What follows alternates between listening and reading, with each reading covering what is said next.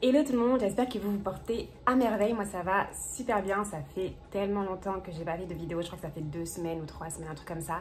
J'étais hyper busy, maintenant je suis de retour sur le territoire américain. Donc je peux prendre mon temps, je peux enfin refaire des vidéos, c'était un peu la pagaille. J'étais en France pendant les vacances, je suis revenue, il y a la rentrée, etc. Donc plein de choses ont changé, donc du coup j'avais pas trop de temps pour faire mes vidéos et pour prendre soin de mes cheveux tout court en fait. Mais là, voilà, là je commence à repartir sur de bonnes bases. Et donc du coup, aujourd'hui, je voulais vous montrer une coiffure que j'ai décidé de faire pour cette semaine. Donc là, mes cheveux, ils sont en état tout propre. Je viens juste de les laver. C'était un masque à la base de shiakai, d'amla, de bringarage, de feuilles de curry et de ricin et d'huile d'olive. C'est comme ça que mes cheveux ressortent. Le goal d'aujourd'hui, c'est de faire des nattes. Pas des nattes collées d'ailleurs, mais des twists collés sur les cheveux. Et la raison pour laquelle je fais des twists collés, c'est parce que je sais qu'il y a plein de gens qui ne savent pas faire de nattes collées. Moi, je ne savais pas faire de nattes collées avant cet été. Enfin, si je savais en faire, mais c'était pas du tout joli. Alors que maintenant, je commence à avoir un peu de style quand je fais des nattes collées. Donc, je préfère faire des twists collés parce que c'est aussi très joli et ça aide à retenir la longueur. Ça aide à faire ce qu'on appelle un protective style qui protège le cheveu pendant une semaine, durant la semaine, pour ne pas trop toucher ses cheveux et pour ne pas trop les casser. Donc là, on commence à re-rentrer dans des périodes, il va commencer à faire froid. Bon, aujourd'hui, il fait toujours super beau. Il fait 25 degrés chez moi. Après, chez vous, je sais pas, mais en tout cas, moi, je trouve que l'été n'est pas encore terminé. Mais c'est vrai que ça va commencer à arriver, l'hiver, etc. Et qu'il faut se préparer à avoir de jolies coiffures qui vont nous permettre d'affronter cet hiver. Je vais utiliser de l'eau. Donc là, c'est un vaporisateur. Dedans, il n'y a que de l'eau. Je vais ensuite ajouter une crème. Donc là, Butter Cream de chez Tijan à base de... Il y a du coco dedans. C'est un Daily Moisturizer. Donc c'est une crème pour hydrater les cheveux. Et après avoir hydraté mes cheveux, je vais ajouter mon huile que je vous ai montré. Donc c'est une huile que j'utilise pour faire du bien à mes cheveux, pour nourrir mes cheveux un petit peu. Elle n'est pas forcément scellante parce qu'il n'y a que des huiles pénétrante à l'intérieur de cette huile là. Je n'utilise pas d'huile non pénétrante parce que pour moi ça bouche la réhydratation de mes cheveux en semaine.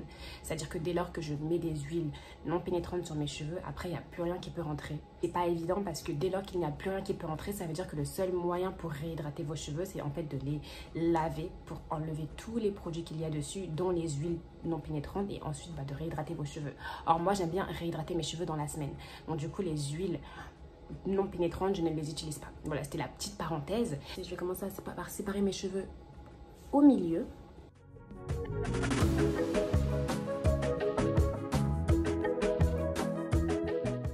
Ensuite, on va séparer les cheveux des deux parties en leur milieu aussi. Comme ça fera 4 parties.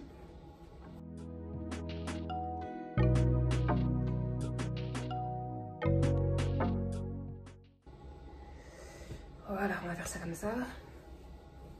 Donc ça fait 1, 2. Comme ça. Alors on va vite fait faire ça pour les séparer, être sûr qu'ils sont bien séparés.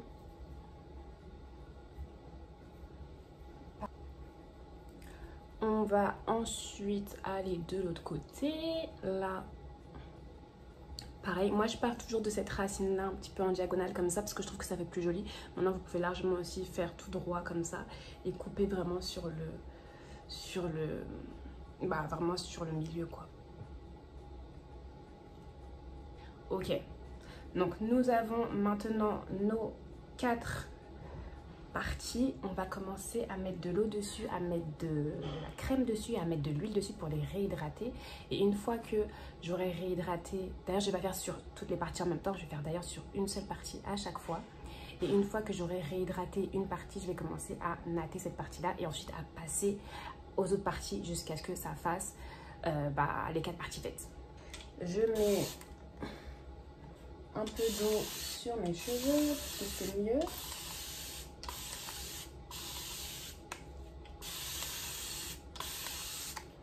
Voilà.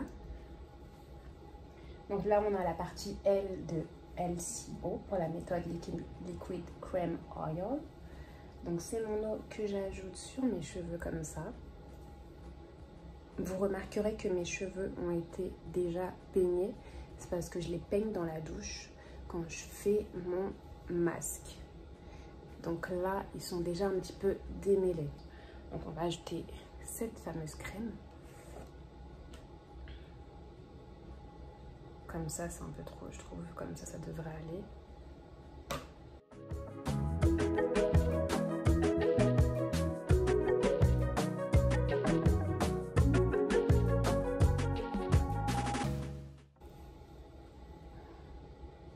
Vous voyez déjà comment la crème, elle boucle bien mes cheveux.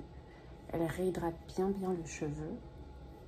Mais bon, là, de toute façon, le but n'est pas d'avoir des boucles, mais de juste réhydrater le cheveu.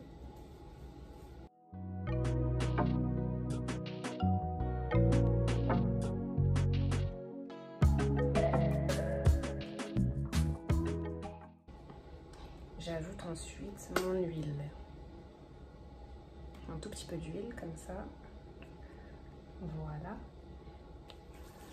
Entre les doigts. Notamment sur le bas du cheveu, mais on va en rajouter pour en avoir sur le haut du cheveu, c'est important.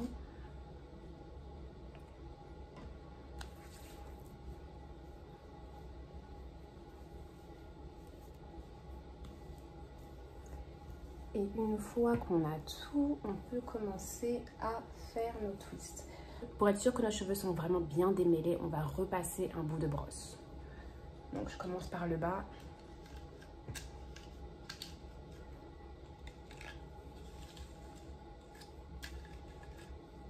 Ok. Et puis ensuite on commence à natter.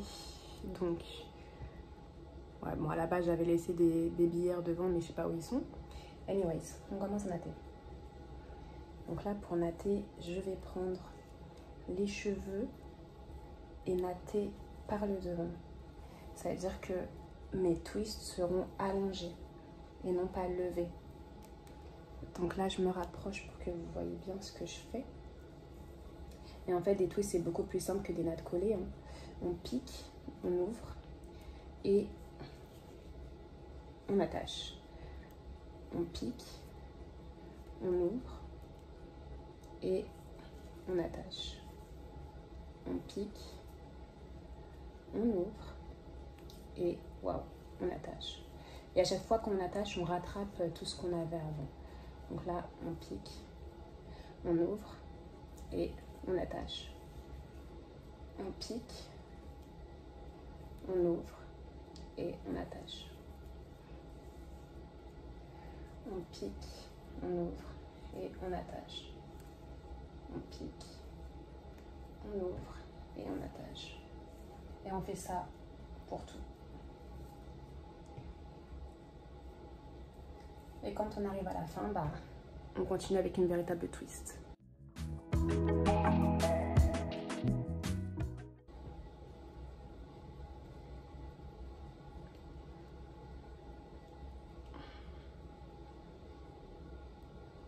Voici votre twist de la fin. Donc là, je vais continuer à le faire pour les autres et puis on verra le résultat final.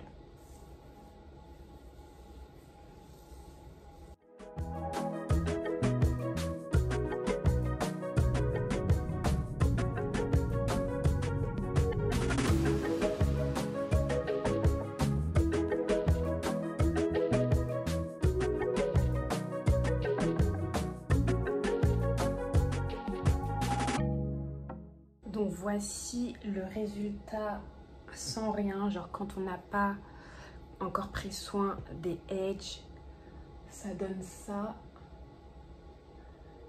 Donc j'ai natté des deux côtés. Si je me tourne, attendez, parce que je suis sur ma chaise, ça fait ça. Côté c'est comme ça, l'autre côté c'est comme ça. Et bien évidemment, on va pas laisser ça comme ça du tout. On peut pas laisser ça comme ça. Et bien évidemment, prendre cette petite brosse à cheveux là qui est ici. Et je vais allonger mes edges. Et pour ça, je vais prendre du Eco Styler Gel pour le faire. Si vous avez d'autres gels, vous pouvez prendre d'autres gels. Moi, j'aime bien le Eco Styler Gel. Ça tient bien. Ça rend les cheveux bien, comment on dit ça, bien brillants, lustrés. Et c'est ce que je veux pour mes cheveux. Je vais en prendre un tout petit peu. Je vais essayer.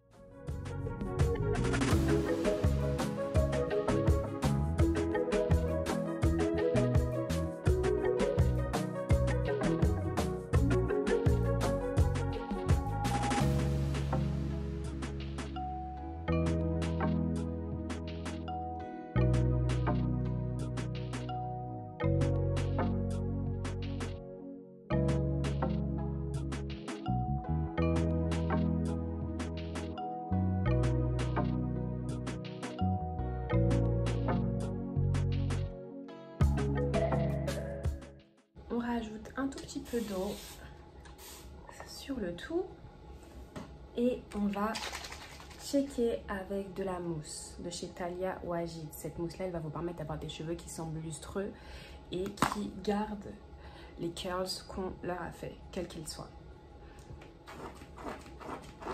Donc j'aime bien appliquer la mousse comme ça moi sur ma tête.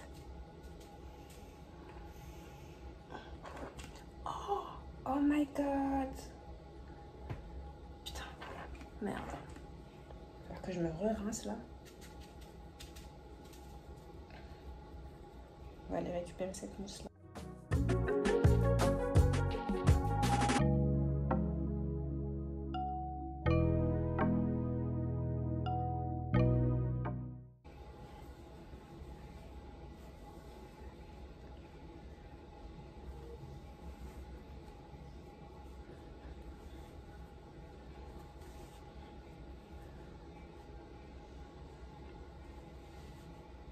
Voilà.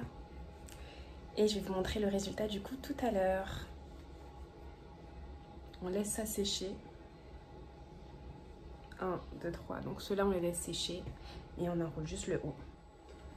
Donc laissez-moi maintenant enlever ça. Ok. Donc voici le résultat final quand on est bien maquillé, etc. Parce que du coup avec des coiffures où en fait on a les cheveux dégagés, il faut être bien maquillé. Donc c'est pour ça que je me suis maquillée. Et donc voici le résultat. Je vais essayer de me tourner parce que je suis proche de la caméra là.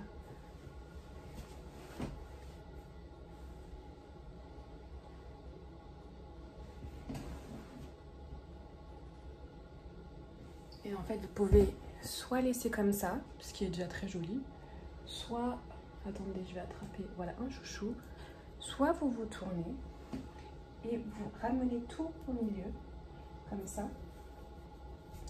Et vous faites... Oula, est-ce que j'ai cassé? Non. Et vous faites un petit chignon vers le bas de préférence, comme ça.